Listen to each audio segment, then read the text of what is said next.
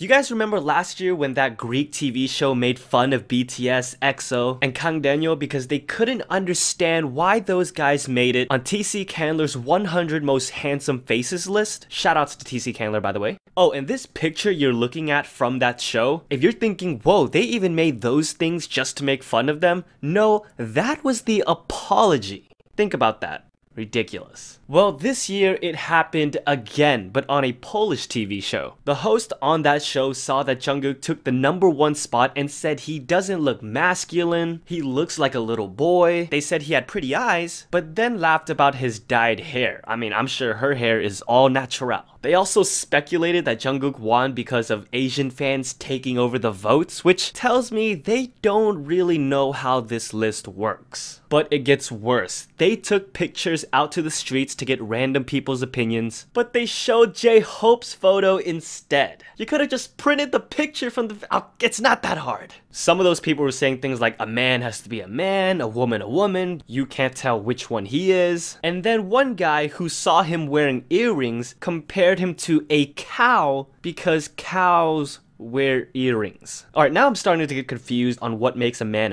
a woman, and a cow.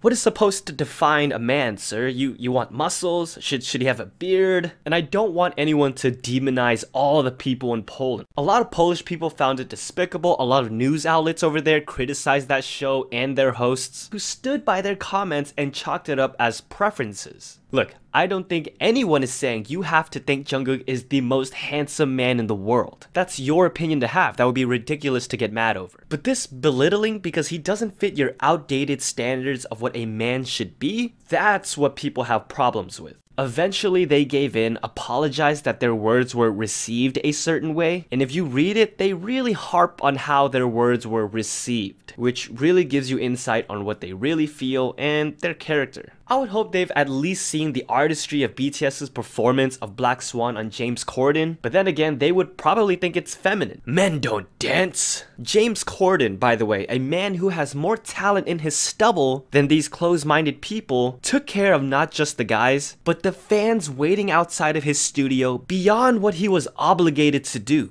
That's a man.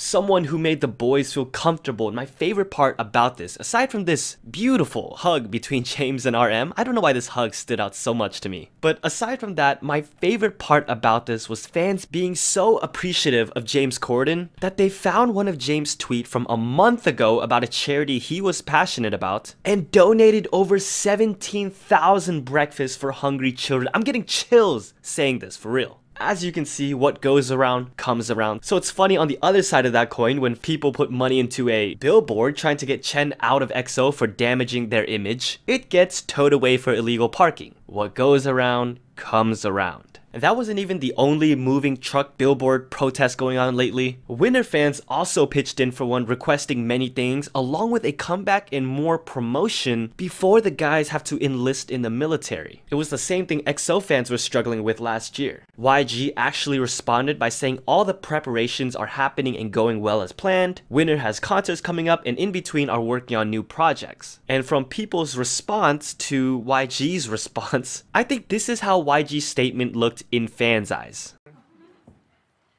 I don't care.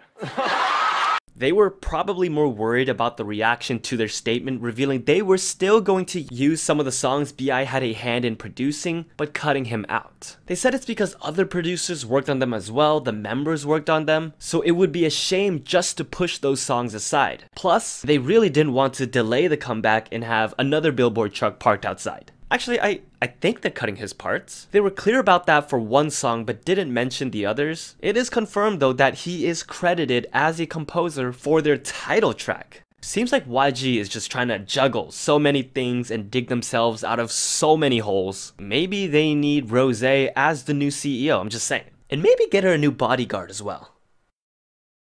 Somebody help me!